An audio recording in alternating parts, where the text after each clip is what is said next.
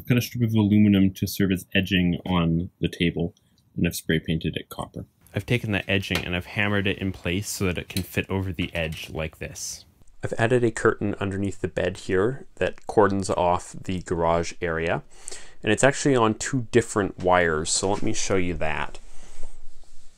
One wire's up here, one is at the foot, and that's so that no matter what angle the van is on, it will always go flush with the edge of the bed. I want to install a bookshelf down here, so I've just put a piece of wood going out into under the bed over the wheel well here, on which books can rest. I've added in a second support here to help support the second row of shelves. I've taken apart a wooden bookshelf to make the bottom of the bed, but the boards aren't quite wide enough, so I'm screwing 2 of them together to create a bigger board.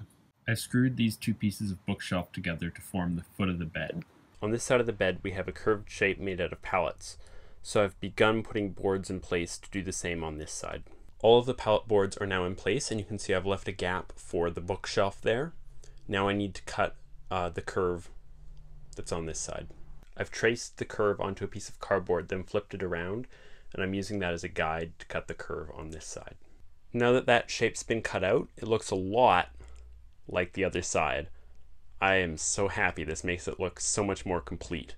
Now I'm able to finish that box at the foot of the bed and secure these boards together, which I've done by adding this piece of bracing here.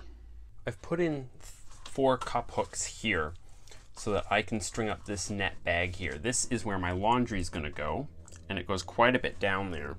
So basically, I will have 2 lids here. I'll open that side up and throw my laundry in, and that goes down to about there.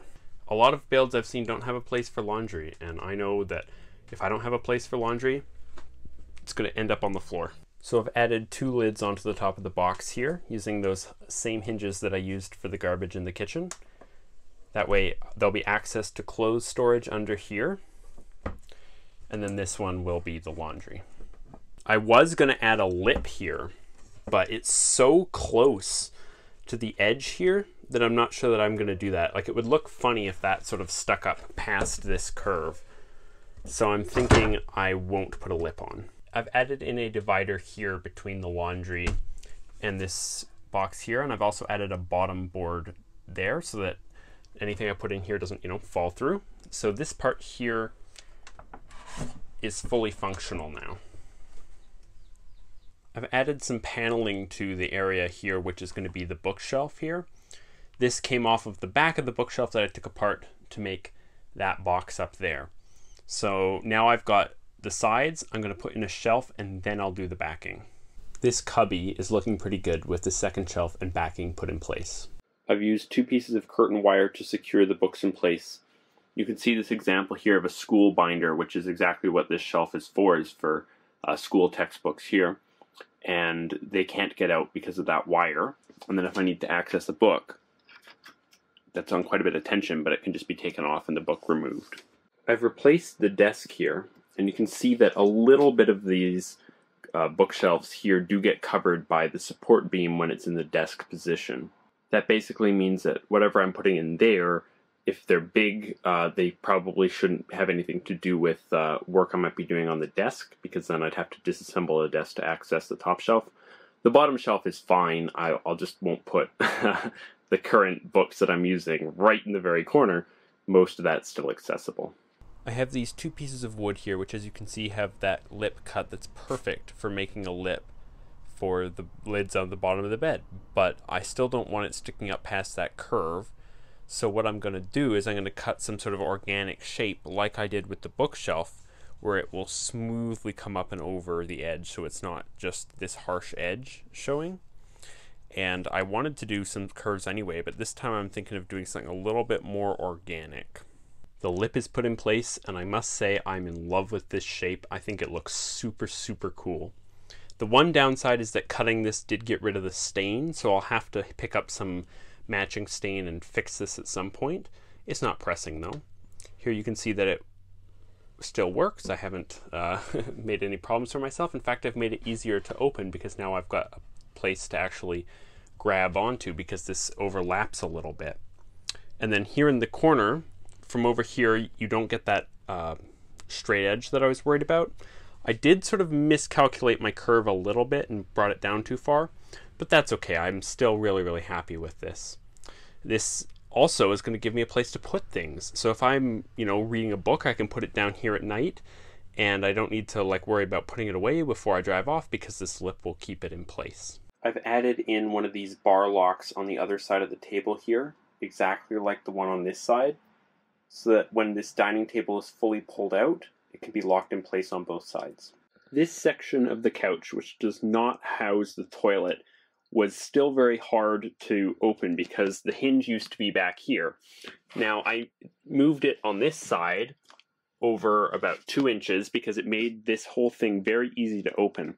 So I've done the exact same thing, just cut this strip down here and added a hinge. So now this opens a little bit further out and gives more space back here for the cushion to go back into. Now the other thing that I'm working on here is I put in this piece of wood, just dividing these two places. This is going to have clothing or something like that in it. So I don't really want, when I hit a corner, to have my underwear and socks and whatnot flying over towards my toilet.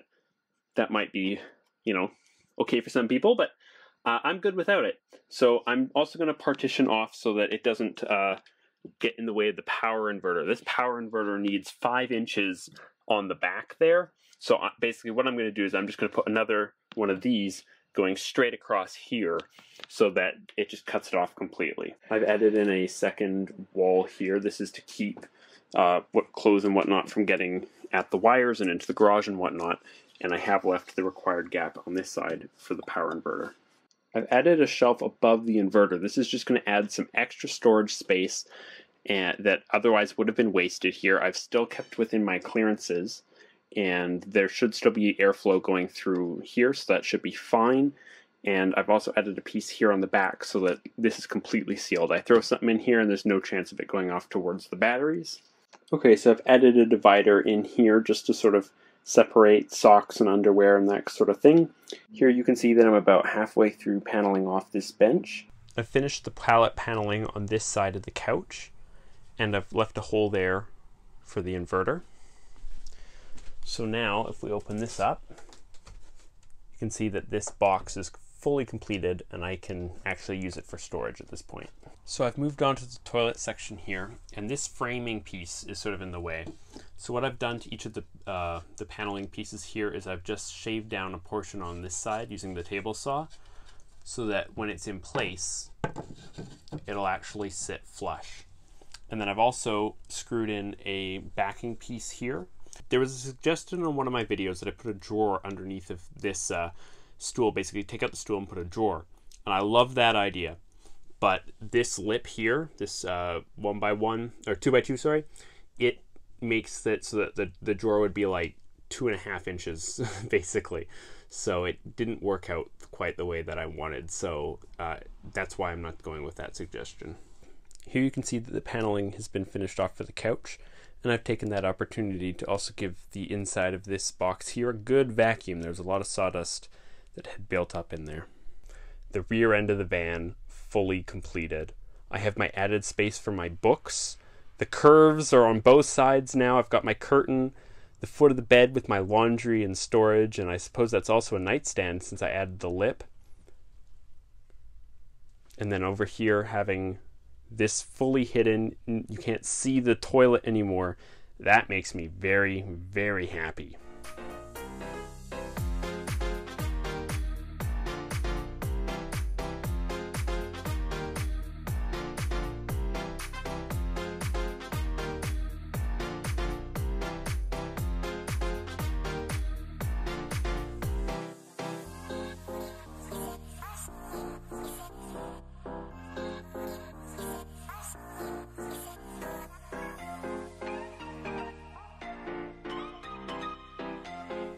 I can't tell you how much the progress I made in today's video means to me.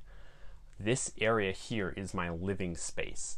This is the bed, this is the couch, this is going to be where I'm spending most of my time, and my goal recently has been to get this van to a point where I can live in it. Basically move-in ready is what I've been calling it, and that is a point where not everything is done, I don't need to have the trim on the windows and the door and all that stuff done. And not even everything will be done, because I'm still waiting on my countertop, and some of that trim I need to do the trim before I do put in some of the sockets and that kind of thing. But just getting this thing to a point where I can actually go out and enjoy the great weather that we're getting, and spend a little bit less time building and a little bit more time living my life.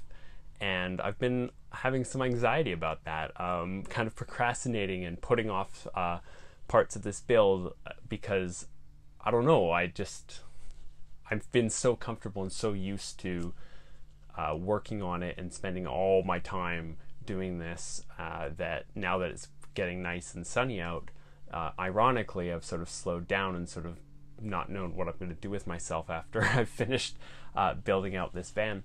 But this is going to be one of those projects that I feel like I'm never going to be able to stop working on it. So I need to get it to a point where I can accept that, okay, it's time for me to move in, and everything else can sort of be smaller projects. This is a huge step. This was my goal. So I'm considering the van move-in ready, complete. There's still some things I'm going to do, of course, add on some things in the kitchen, places to hang things and that kind of stuff, but that's really minor. So the next video that you see from me will probably be me bringing this down and getting it registered and putting on the plates. So thank you so much for watching this video. Let me know what you think about the progress on the bed and what you think about the build so far, and I will see you in the next one. Cheers.